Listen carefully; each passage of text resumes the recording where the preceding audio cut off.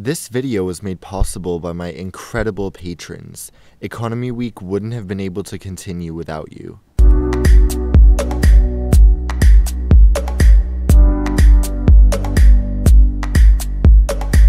Hello and welcome to SFO Airport. I am here to shoot the second ever Economy Week, this time of Alaska Airlines, JetBlue, and Southwest.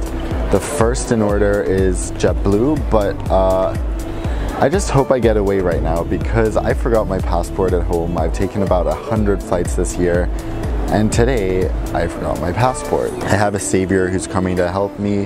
Hopefully he gets here in time, and I can't wait to zoom off toward Portland via Long Beach with JetBlue. Interestingly, JetBlue flies from the international terminal at SFO. When I got on board, I was surprised that the flight attendant wasn't especially nice and they weren't greeting anyone. But when I got to my seat, I was, as always, so impressed by the amount of legroom on JetBlue. It really reminds me of Economy Plus on the US legacy carriers. They also have individual air vents and reading lights, and although the cabin and seat is kind of old, the legroom makes up for it any day. Compared to Asian airlines, it's always kind of fun to compare the presentation of flight attendants in other countries, and although the crew in the end ended up being quite great on this flight, one of them literally came on the plane looking like she was asleep. Her hair was all over the place.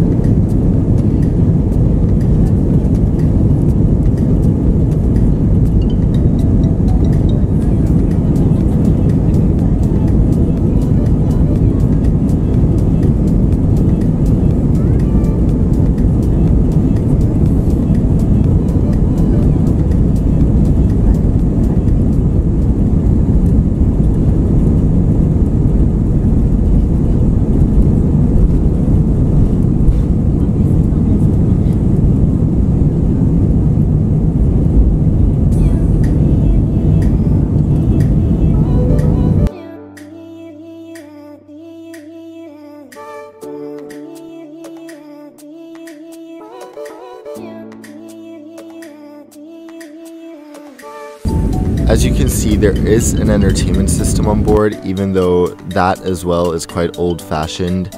They have live TV, and you can browse through channels quite easily, and then they have a live map, which also isn't especially appealing, but it works. The thing I notice about JetBlue is that they're really good at getting the little touches right. For example, before my flight, I tweeted their Twitter team that I was surrounded by Valley girls on this flight, which was true, and I got the most hilarious response. I'll try to insert it here. And I just love that they can be playful and quick, and that they're allowed that space. Even though the flight was so short, we also got a full drink with 2 snacks. As always, they have free high-speed Wi-Fi, which is so impressive.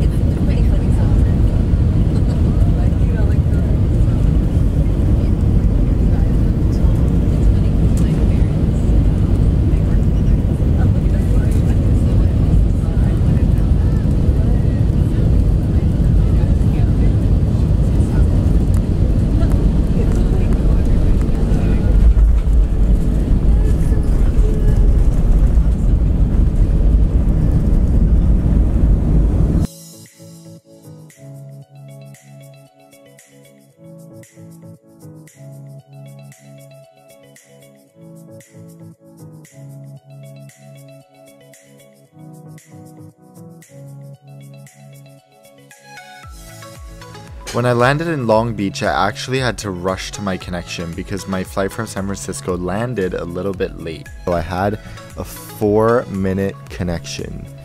I really needed to go to the bathroom, so I ran into the terminal. And as you can see, there's this really cool outdoor walkway, so you get to see all the planes, you get to enjoy the Californian sunshine.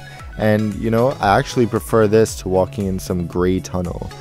So the terminal at Long Beach was packed, and I'm not sure you'd want to spend that much time here. I freaked out even more when I heard my name being called on the terminal speakers, so I ran to my gate. And when I got there, the gate agents weren't mad, they didn't ask where I'd been, they just said, "Hi Mr. Gauze, we've been expecting you, welcome on board." And it's those little touches that really differentiate JetBlue staff from other airport staff.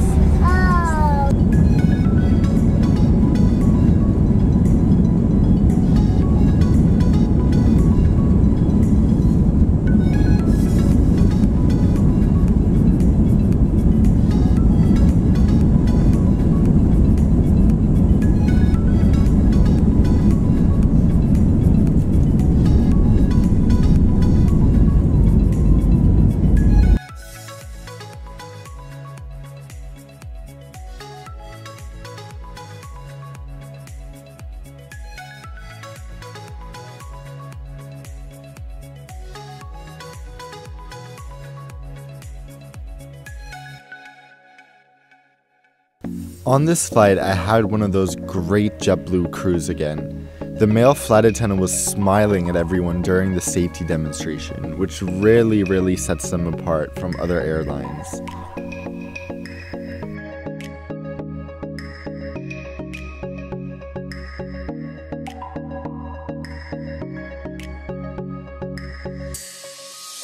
So here's a good look at the menu and onboard shopping sheet that JetBlue has. This is the same on all their flights, and I don't think it changes that often. So what you see here is what the options will be on your flight.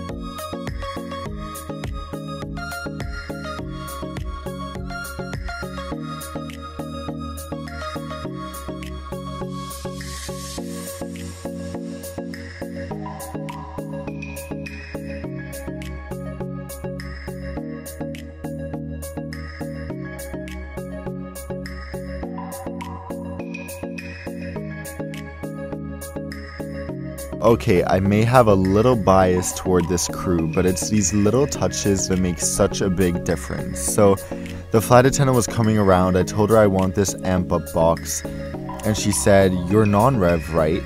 And I said, "No." And she hands me the box, winks at me and says, "You're good." They had no idea I was going to be on board, they had no idea I was filming a review, and yet I don't know why they gave it to me for free, but I'm just so happy about it, and it was a great snack kit. Then, as you can see, they also give you an entire can of whatever juices or drinks you want, plus several snacks throughout the flight.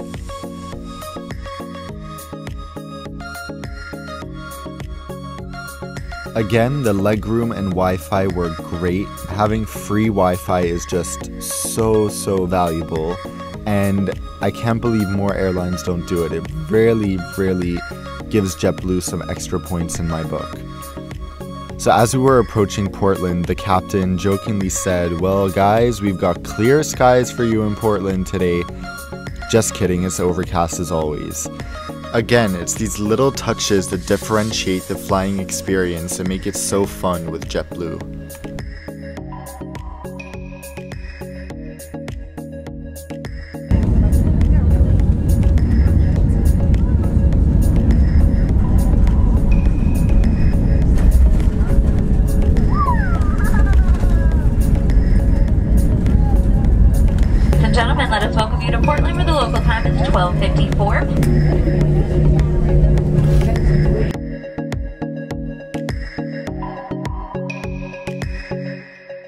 Okay, yeah, that sounds good. Back on. Do you want anything to eat? Because I get that.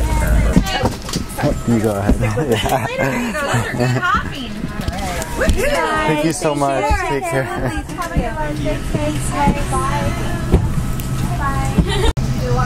you a princess? I think she is. My princess. You're a princess. Can you say bye? Yes, you are. Hey, thanks so much. You're a princess? Oh my goodness. So, welcome to Portland, guys. I'm done with my JetBlue flights for today. And how were they? They were great. It started off a little rocky on my side and on their end, but it ended really nicely with some great service from JetBlue. And while we still don't know which one of the three airlines is the best, I strongly recommend them. So it doesn't really matter if you have the option to fly JetBlue. I'm sure you'll have a great experience. But there's more. I have a little bonus footage from a flight to New York. Plus, I want to talk about Patreon for a second. I started my Patreon page to fund future economy weeks because these are so expensive to shoot, especially because I'm not really flying for any reason apart from reviewing. I'd really like to thank Chris, Craig, Martin, Frederick, Lila, Andre, and Paul for your generous contributions, and of course, all my other patrons. You exclusively helped fund this economy week, my upcoming economy week in January, and hopefully if any of you guys watching this can support in any way, please head over to my Patreon so that I can finally afford to do a long haul comparison between the US 3. All the money for my Patreon goes toward it, and I really, really appreciate it. JetBlue's A321 are in another league from their A320s. They are super modern, equipped with beautiful mood lighting, and of course JetBlue Mint. As you can see, the seats are stunning. The legroom is just as great as on the A320, and they have a better entertainment system on board.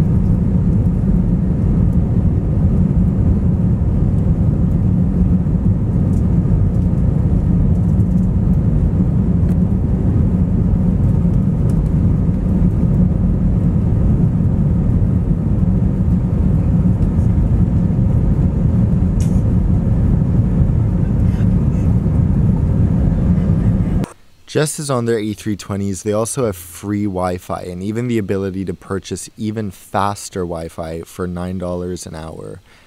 This is amazing since it really boosts your productivity. On these transcontinental flights, JetBlue also has special meals, so I had a kale and bean salad, which was delicious and quite reasonably priced for an airplane meal. They also have an amazing onboard snack bar where economy class passengers can grab drinks and snacks as much as they want. You can check that out in my review of JetBlue Mint. Once again, I really hope you all enjoyed the video. Please give it a thumbs up, subscribe for much more, and until I see you all next time, fly safe.